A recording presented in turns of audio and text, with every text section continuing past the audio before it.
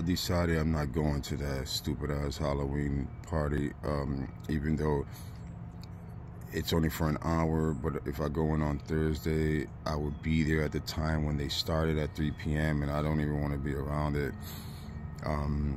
Halloween is not something we should be celebrating. Even in the Bible it says something about if you know, celebrate something with the trees and putting ornaments on it or whatever it said, and something about that, if I'm not wrong, it was about that it said that your family will be cursed to the third and fourth generations. If it wasn't from that, it was from something else. Obviously, I don't know if I have the right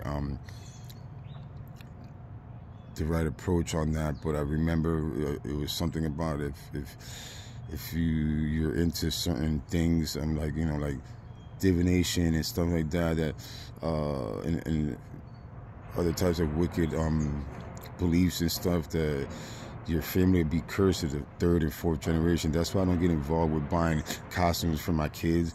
I leave that up to the mom. I kind of talked to her about it, like how I had to grow up.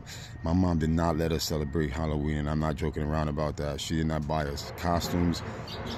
She let us get candy and stuff. Like, she let my sisters go out and like my older sisters go out and get candy and stuff, because they were like already late teenagers.